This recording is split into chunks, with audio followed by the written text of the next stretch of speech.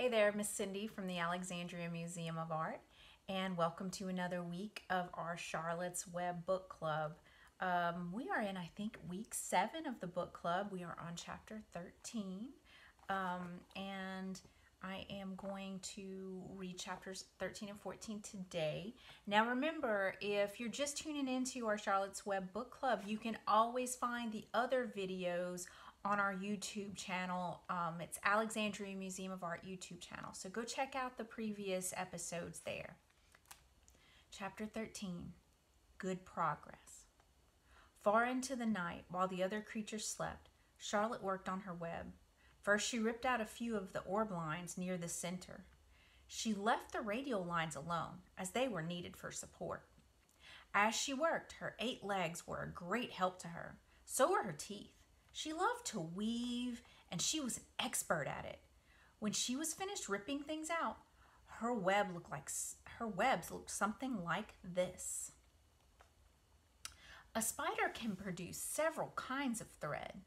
She uses a dry, tough thread for foundation lines, and she uses sticky thread for snare lines, the ones that catch and hold insects. Charlotte decided to use her dry thread for writing the new message. If I write the word terrific with sticky thread, she thought, every bug that comes along will get stuck in it and spoil the effect. It's pretty smart. Now, let's see. The first letter is T. Charlotte climbed to a point at the top of the left-hand side of the web, swinging her spinnerets into position. She attached her thread and then dropped down. As she dropped, her spinning tubes went into action and she let out thread. At the bottom, she attached the thread. This formed an upright part of the letter T. Charlotte was not satisfied, however. She climbed up and made her another attachment, right next to the first. Then she carried the line down so that she had a double line instead of a single line. It will show up better if I make the whole thing with double lines. She climbed back up, moved over about an inch to the left, touched her spinnerets to the web, and then carried a line across to the right, forming the top of the T. She repeated this, making it double. Her 8 legs were very busy helping. Now for the E. Charlotte got so interested in her work, she began to talk to herself, as though to cheer herself on. If you had been sitting quietly in the barn cellar that evening, you would have heard something like this. Now for the R. Up we go, attach, descend, pay out line, whoa, attach, good. Up you go, repeat, attach, descend, pay out line, whoa girl, steady now, attach, climb, attach. Over to the right, pay out line, attach. Now right and down and swing that loop around and around. Now to the left, attach, climb, repeat, okay. Easy, keep those lines together. Now, then and out, down for the leg of the R, pay out line, whoa, attach, ascend, repeat, good girl. And so talking to herself, the spider worked at her difficult task. When it was completed, she felt hungry. She ate a small bug that she'd been saving. Then she slept. Next morning, Wilbur arose and stood beneath the web. He breathed the morning air into his lungs. Drops of dew, catching the sun, made the web stand out clearly. When Larvae arrived with breakfast, there was the handsome pig, and over him, woven neatly in block letters, was the word terrific. Another miracle. Larvae rushed and called Mr. Zuckerman. Mr. Zuckerman rushed and called Mrs. Zuckerman. Mrs. Zuckerman ran to the phone and called the Arables. The Arables climbed into their truck and hurried over. Everybody stood at the pig pen and stared at the web and read the word over and over, while Wilbur, who really felt terrific, stood quietly, swelling out his chest and swinging his snout from side to side. Terrific, breathed Zuckerman in joyful admiration. Edith, you better phone the reporter on the Weekly Chronicle and tell him what has happened. He will want to know about this pig. He may want to bring a photographer. There isn't a pig in the whole state that is terrific as our pig. The news spread. People who had journeyed to see Wilbur when he was some pig came back again to see him now that he was terrific. That afternoon, when Mr. Zuckerman went to milk the cows and clean out the tie-ups, he was still thinking about what a wondrous pig he owned. "Lurvy," he called, "there is to be no more cow manure thrown into that pig pen. I have a terrific pig. I want that pig to have a clean, bright straw every day for his bedding. Understand?" "Yes, sir," said Lurvy. "Furthermore," said Mr. Zuckerman, "I want you to start building a crate for Wilbur. I have decided to take the pig to the county fair on September 6th. Make the crate large and paint it green with gold letters." "What will the letters say?" asked Lurvy. "They should say, Zuckerman's famous pig." Lurvy picked up a pitchfork and walked away to get some clean straw. Having such an important pig was going to mean plenty of extra work. He could see that. Below the apple orchard, at the end of the path, was the dump where Mr. Zuckerman threw all sorts of trash and stuff that nobody wanted anymore. Here in a small clearing, hidden by young alders and wild raspberry bushes, was an astonishing pile of old bottles and empty tin cans, and dirt rags and bits of metal and broken bottles, and broken hinges and broken springs and dead batteries, and last month's magazine and old discarded dish mops, and tattered overalls and rusty spikes and leaky pails and forgotten stoppers and useless junk of all kinds, including a wrong-size crank for a broken ice cream freezer.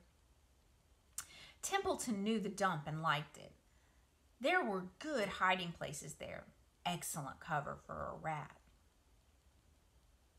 And there was usually a tin can with food still clinging to the inside. Templeton was down there now, rummaging around. When he returned to the barn, he carried in his mouth an advertisement he had torn from a crumpled magazine. "How's this?" he asked, showing the ad to Charlotte. "It says crunchy. Crunchy would be a good word to write in your web." "Just the wrong idea," replied Charlotte. "Couldn't be worse. We don't want Zuckerman to think Wilbur is crunchy. He might start thinking about crisp, crunchy bacon and tasty ham. That would put ideas into his head. We must advertise Wilbur's noble qualities, not his tastiness. Get another word, please, Templeton." The rat looked disgusted, but he sneaked away to the dump and was back in a while with a strip of cotton cloth. "How's this? It's a label off an old shirt." Charlotte examined the label. It said pre-shrunk. "I'm sorry, Templeton, but pre-shrunk is out of the question. We want Zuckerman to think Wilbur is nicely filled out, not all shrunk up. I'll have to ask you to try again." "What do you think I am, a messenger boy?" grumbled the rat. "I'm not going to spend all my time chasing down to the dump after advertising material." "Just once more, please," said Charlotte. "I'll tell you what I'll do," said Templeton. "I know where there's a package of soap flakes in the woodshed. It has writing all over it. I'll bring you a piece of the package." He climbed the rope that hung on the wall and disappeared through a hole in the ceiling. When he came back, he had a strip of blue and white cardboard in his teeth. "There," he said triumphantly. "How's that?" Charlotte read the words, "With new radiant action." "What does it mean?" asked Charlotte, who had never used soap flakes in her life. "How should I know?" said Templeton. "You asked for words and I brought them. I suppose the next thing you'll want me to fetch is a dictionary." Together they studied the soap ad. "With new radiant action," repeated Charlotte slowly. "Wilbur," she called. Wilbur, who was asleep in the straw, jumped up. "Run around," commanded Charlotte. "I want to see you in action to see if you are radiant." Wilbur raced to the end of his yard. "Now back again, faster," said Charlotte. Wilbur galloped back. His skin shone. His tail was a fine, tight curl in it. "Jump into the air," cried Charlotte. Wilbur jumped as high as he could.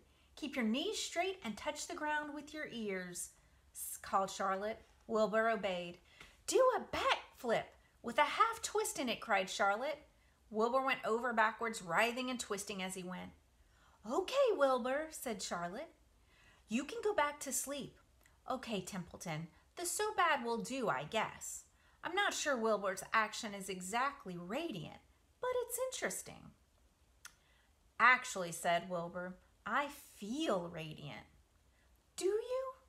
said Charlotte, looking at him with affection. "Well, you're a good little pig, and radiant you shall be.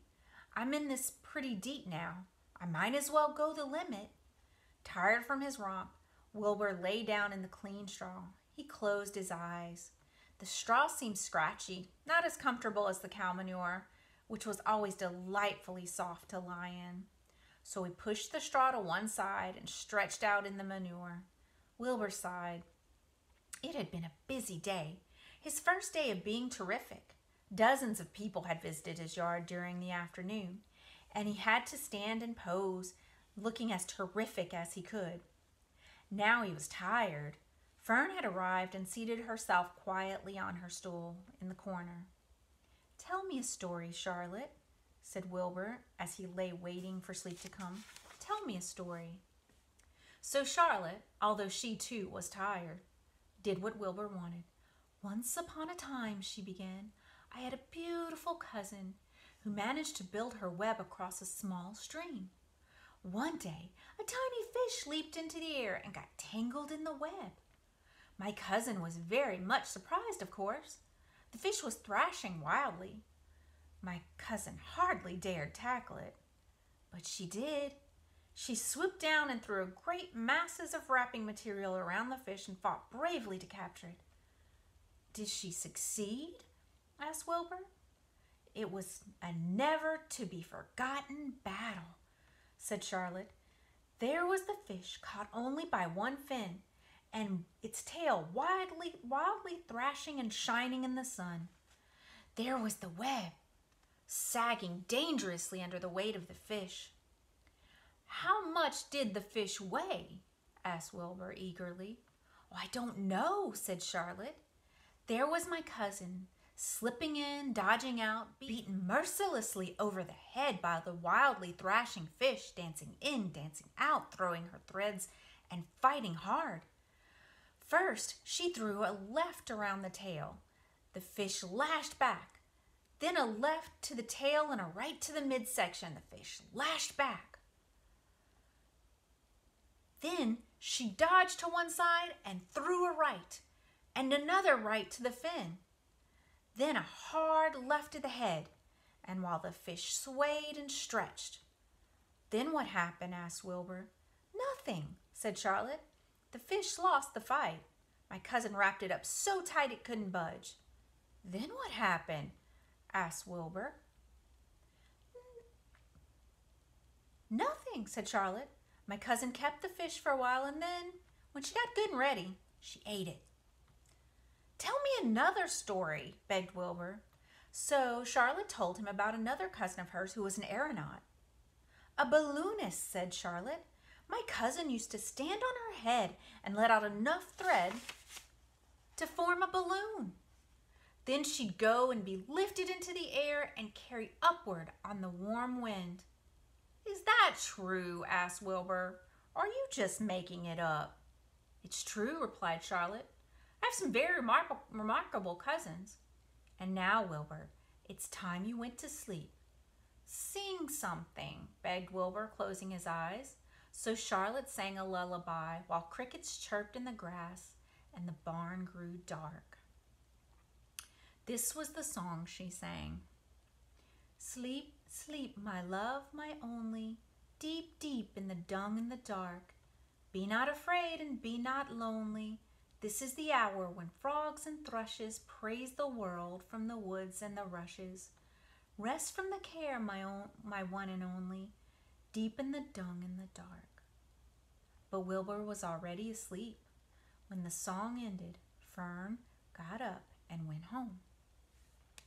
Dr. Dorian. The next day was Saturday. Fern stood at the kitchen sink, drying the breakfast dishes as her mother washed them. Mrs. Arable worked silently. She hoped Fern would go out and play with the other children, instead of heading to the Zuckerman's barn to sit and watch animals. Charlotte is the best storyteller I ever heard, said Fern, poking her dish towel into a cereal bowl. Fern, said her mother sternly, you must not invent things. You know spiders don't tell stories. Spiders can't talk. Charlotte can, replied Fern. She doesn't talk very loud, but she talks. What kind of story did she tell? Asked Mrs. Arable. Well, began Fern, she told us about a cousin of hers who caught a fish in a web. Don't you think that's fascinating? Fern, dear, how would a fish get in a spider's web? Said Mrs. Arable. You know it couldn't happen. You're making it up. Oh, it happens all right, replied Fern. Charlotte never fibs. This cousin of hers built a web across a stream. One day she was hanging around on the web and a tiny fish leaped into the air and got tangled in the web. The fish caught by one fin, Mother, its tail wildly thrashing and shining in the sun. Can't you just see the web sagging dangerously under the weight of the fish? Charlotte's cousin kept slipping in, dodging out, and she was beaten mercilessly over the head by the wildly thrashing fish, dancing in, dancing out, throwing. Fern, snapped her mother. Stop inventing these wild tales. I'm not inventing, said Fern. I'm just telling you the facts.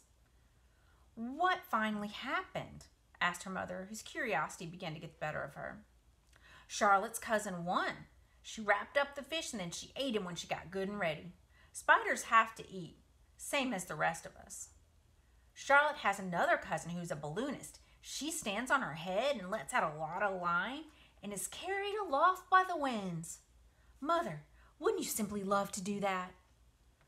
Yes, I would, come to think of it, replied Mrs. Arable. But Fern, darling, I wish you would play outside today instead of going to Uncle Homer's barn. Find some of your playmates and do something nice outdoors. You're spending too much time in that barn. It isn't good for you to be alone so much. Fern disappeared after a while, walking down the road towards the Zuckermans. Her mother dusted the sitting room. As she worked, she kept thinking about Fern. It didn't seem natural for a little girl to be so interested in animals.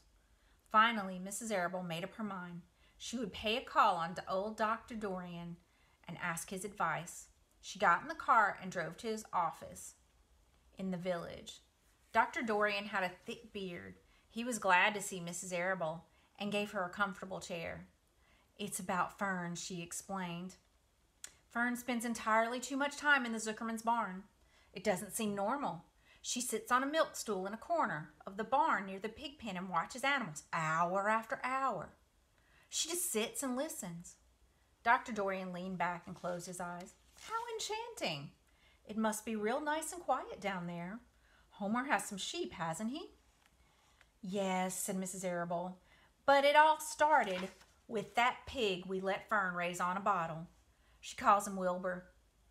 Homer bought the pig, and ever since it left our place, Fern has been going down to our uncle's to be near it. I've been hearing things about that pig, said Dr. Dorian, opening his eyes. They say he's quite a pig. Have you heard about the words that appeared in the spider's web? Asked Mrs. Arable nervously. Yes, replied the doctor. Well, do you understand it? Asked Miss Arable. Understand what? Do you understand how there could be any writing in a spider's web? Oh, no, said Dr. Dorian, I don't understand it. But for that matter, I don't understand how a spider learned to spin a web in the first place. When the words appeared, everyone said they were a miracle. But nobody pointed out that the web itself is a miracle. What's miraculous about a spider's web, said Mrs. Arable. I don't see why you say a web is a miracle. It's just a web. Ever try to spin one? Asked Dr. Dorian. Mrs. Arable shifted uneasily in her chair. No, but I can crochet a doily and I can knit a sock. Sure, said the doctor. But somebody taught you, didn't they? My mother taught me. Well, who taught the spider? A young spider knows how to spin a web without any instructions from anybody. Don't you regard that as a miracle? I suppose so, said Mrs. Arable. I never looked at it that way before. Still, I don't understand how those words got in the web. I don't understand it and I don't like what I don't understand." "None of us do," said Dr. Dorian, sighing. "I'm a doctor. Doctors are supposed to understand everything, but I don't understand everything, and I don't intend to let it worry me." Mrs. Arable fidgeted. "Fern says the animals like to talk to each other, Dr. Dorian. Do you believe that animals talk?" "I never heard one say anything," he replied, "but that proves nothing. It is quite possible that an animal has spoken civilly to me, and that I just didn't catch the remark because I wasn't paying attention. Children pay better attention than grown-ups. If Fern says that the animals in Zuckerman's barn talk, I'm quite ready to believe her.